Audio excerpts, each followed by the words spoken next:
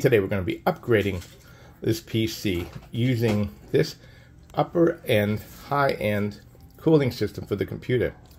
I'm going to get over and I'm going to explain to you the proper way to do it and things not to do when changing the processor cooling fan. What you have to do is determine which type of mount you have, and this one is a screw mount, and you'll have to turn these half a turn each and remove the wire from the motherboard and pull it off.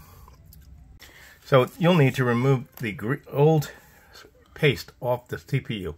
Now you'll need to do that with alcohol and a wipe. As you use the wipe, now make sure that whatever you do, if you don't have a wipe like I am using, make sure you use an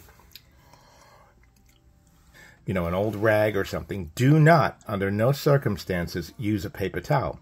The reason being, the paper towel can leave fibers of all type and prevent the heatsink from properly seating on the unit. Applying the grease. The biggest mistake people make, of course, is that they put too much. The idea is to place a very thin coat of the thermal paste over the metal to actually fit in the grooves. If you put too much, it'll inhibit it cooling and you'll actually have more problems. You're evenly applying it. Now, if you'll notice, it's evenly applied, but it's a very thin coat.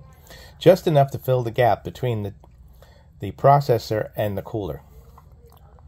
Completed this, your CPU will take up a lot of, the new CPU cooler will take up a lot of room.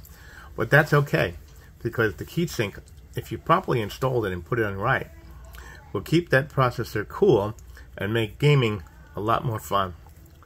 Hey, I hope this has been helpful for you.